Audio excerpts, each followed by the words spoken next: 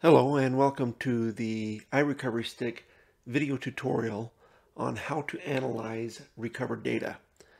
This video is going to walk you through how to analyze the data that you have recovered from iOS devices from either an iTunes backup file or directly from the device itself. So let's get started. You've completed an acquisition and you now want to look at the data from the phone or the iPad. So what you're going to look at here is the user data that has been parsed out into readable format. First, we'll start with the contacts. So here you'll see contacts, the date that they were created, the names, and all the information. And as you scroll over, you'll get more information about the contacts. If you were processing an older iOS device that could still recover deleted contact information, you can recover that, or you can view that here on this page. Unfortunately, starting with about iOS 11.4 recovered data, it was no longer possible, and once it's been deleted. Next, let's look at messages. Here are text messages, and you can see that the text messages can be thousands upon thousands of SMS messages in that history. So I recommend that you actually either do it by date if you know exactly what you're looking for, or you can use the search feature here to search for specific information if you're looking for specific text message data. Next, let's go to call history.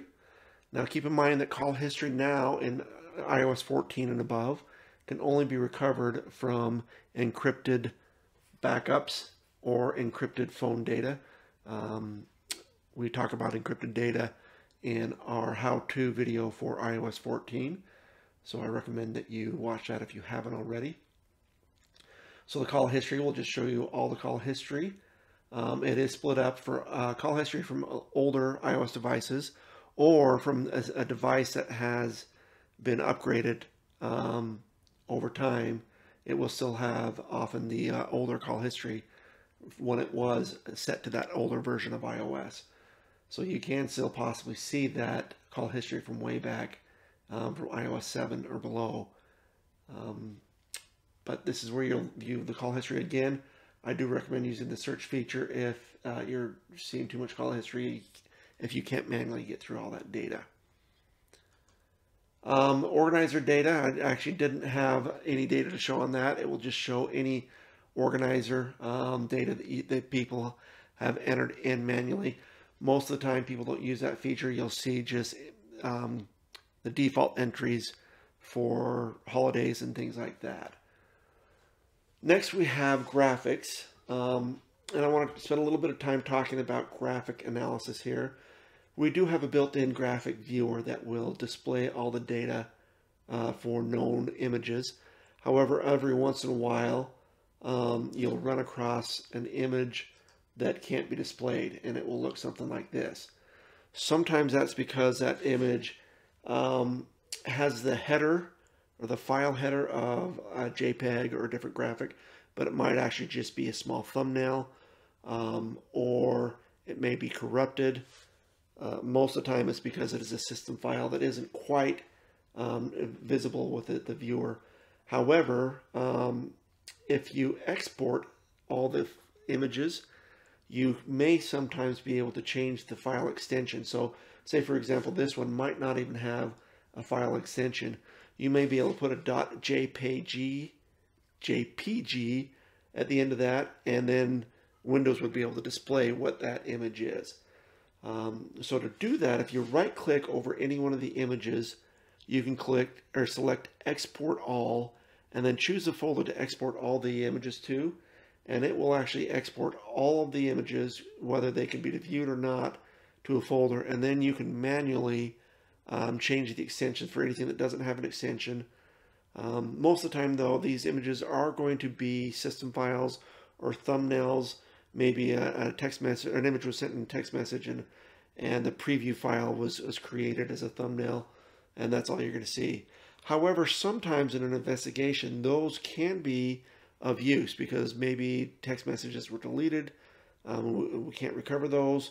Maybe photos were deleted. We can't recover those. But at one point, a photo was copied or sent via text message and a thumbnail was created.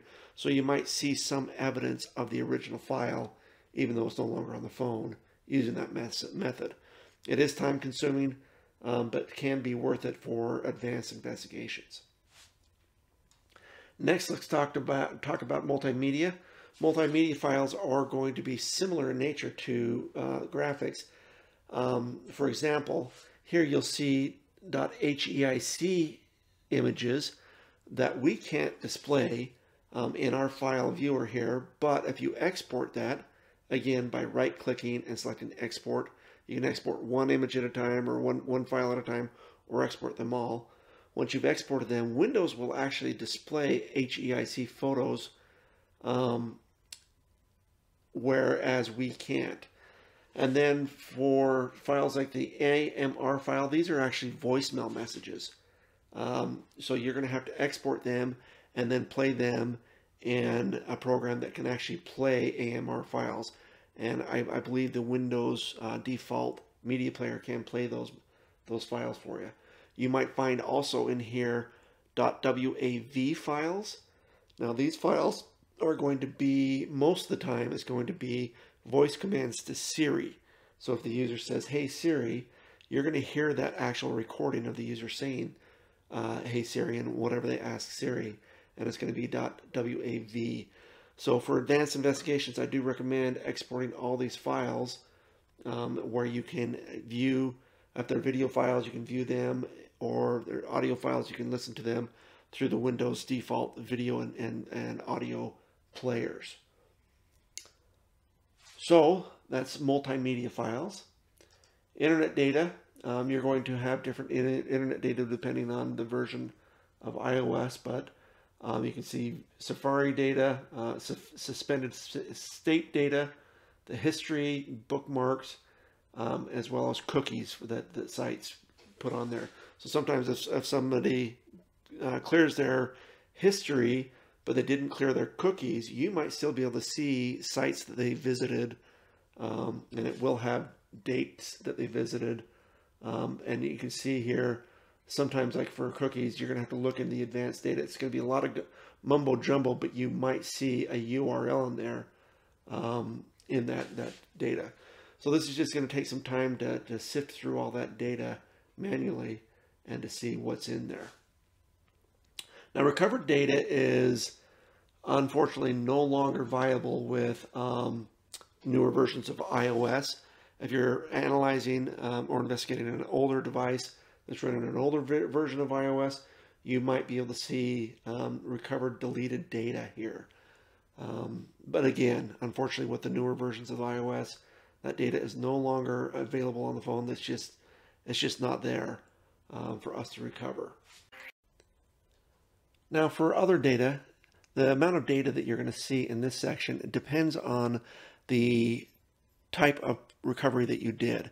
If you did the recommended encrypted recovery, where you create an iTunes backup file with a password which encrypts the device and the iTunes file that you can recover the data from, then you're going to get a lot more data.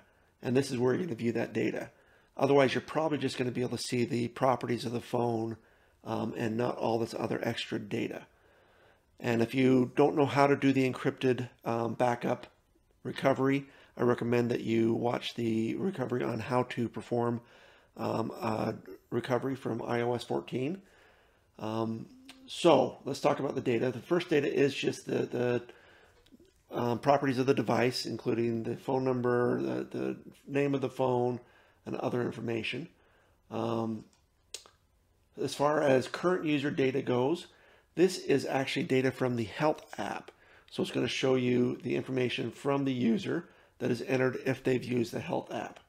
And this will include, if you click on steps taken, by date, walking. Now this is the same data, but it's just by distance in kilometers. Flights climbed will be the number of flights climbed.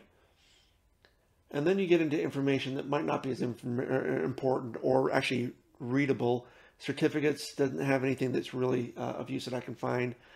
So we're going to skip that and go over to Wi-Fi passwords. You can see here that there is information on passwords for Wi-Fi's that this phone is connected to. The name of the Wi-Fi network, the password, and other information, the date created, etc. So I am going to show you a little bit of other data. Sometimes as we get into other data, you can see most of this information is just services. This is really in-depth file system information, but every once in a while you can get information such as the account email address. This might be important if you don't know the Apple ID account or things like that. So it's always worth at least looking at that type of other information. Here we have web form passwords. So this is from Safari.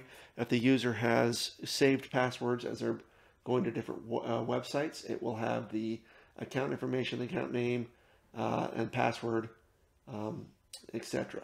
So that can be very, very valuable information right there. Here we get into other information such as map history. This is Apple Map History, as well as directions if they've asked for directions in maps. So that right there is some of the most valuable information you can get with passwords, map history, and things like that from other data. Next, we'll talk a little bit about application data, which also shows a lot of user data that can be very important. Here at first, we'll just see a list of applications, version numbers, the internal application name, and then as we slide over, you'll see things like the permissions that the app has. So what information the apps are accessing. If you click on the application data here, you're going to see some parsed out information. So we're able to get more information from certain apps. Now, some of these apps are old, outdated, and are no longer supported, either by Apple, or they've been removed from the store, or we're unable to update them and get more user information. But for popular apps, such as TikTok, we can get things like conversations within TikTok between users. Within Chrome, we can get history. So if they're using Chrome as their browser rather than Safari, we can get history, keywords. At one point, we could get recovered data, but as I mentioned, data is no longer kept once it's deleted on the phone, so it's not recoverable. So there's a lot of information that you can get from application data, including things like Facebook Messenger conversations, and then even file hiding apps. There are some apps that don't encrypt the files that they hide, and we can actually sometimes get to those hidden files and find those. Next, we have voicemail, and these are it'll tell you the duration, the timestamps, etc. As you slide over, you can actually click link to the actual voicemail file that will be in multimedia files. So this is just another way that you can view information from voicemails rather than just the voicemail itself. Next, let's talk about the search function. If we come up here to the search bar and enter in text data, such as a phone number, or maybe a username, or a person's name, or maybe even keywords for your type of investigation that you're performing here. If you're looking for illicit drugs, you can type in things like that, maybe slang words for drugs, or whatever it might be, whatever your case might be. You can search for that here, and it will search through all the text data and pull up the results, and you can click on those to view the actual results. And this can be very valuable if you're just looking for a broad search terms, or even very specific search terms, and you're looking through all the data at once.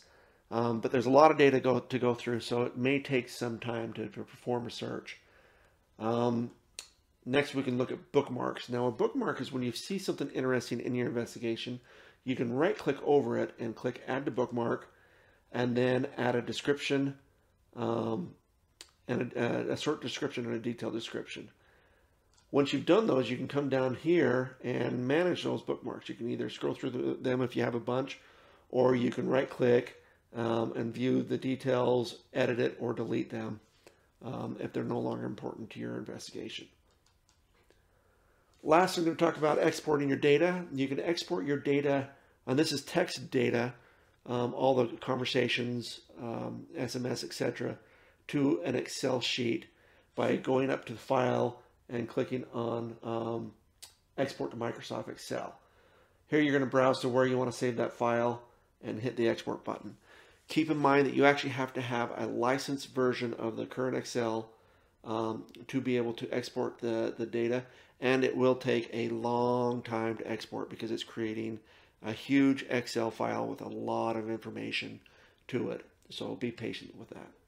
I do recommend that you spend a lot of time analyzing the data and going through all the different things, as there is so much information from these devices that you've acquired in your investigation. Thank you for joining me today, and please visit our website, paraben-sticks.com, for any support needs. Thank you.